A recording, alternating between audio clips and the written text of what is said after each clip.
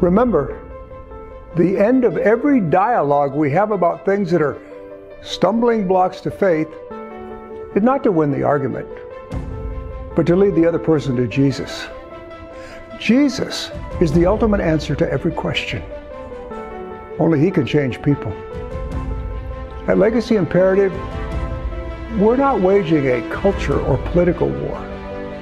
We're calling you to spiritual warfare, loving Jesus and others passionately, praying for those you love, and sharing the gospel of Jesus with His Spirit, His attitude, His words, and His methods.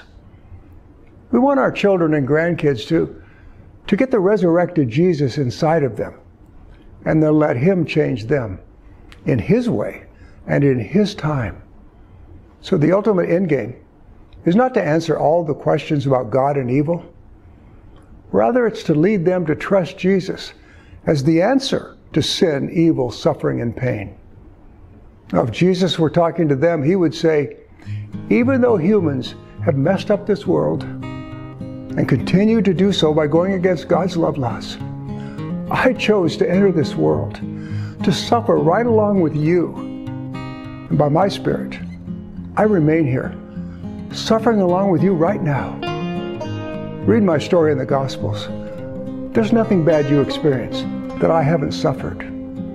Have you been bullied, misunderstood, called names, been an outcast, rejected, abandoned, betrayed, canceled, depressed, anxiety-ridden, and treated unfairly by this world?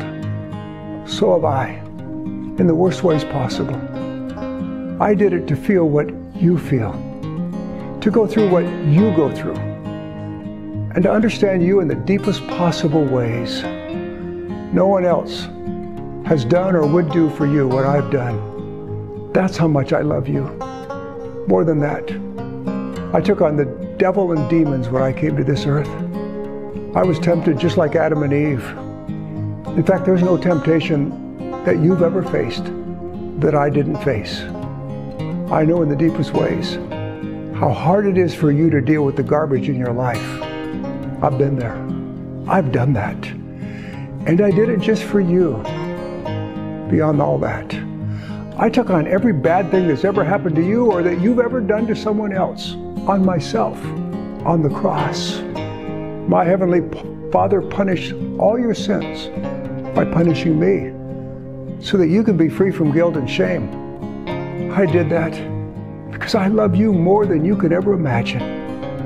All that I ask is you accept my love. I won't force you to do so. I want you to love me for no other reason than I love you. Put your trust in me that I've paid for all your sins. I've risen from the dead, and now I stand before you, asking you to accept me as your Savior and Lord. There may be a lot of things you may not understand, but we'll work out those things as we go along. And I'll stay with you, helping you to survive and even thrive in this crazy, mixed-up world until we get to eternity together, where there'll be no more pain, no more tears, no more suffering, no more dying, just you and me forever and ever and ever.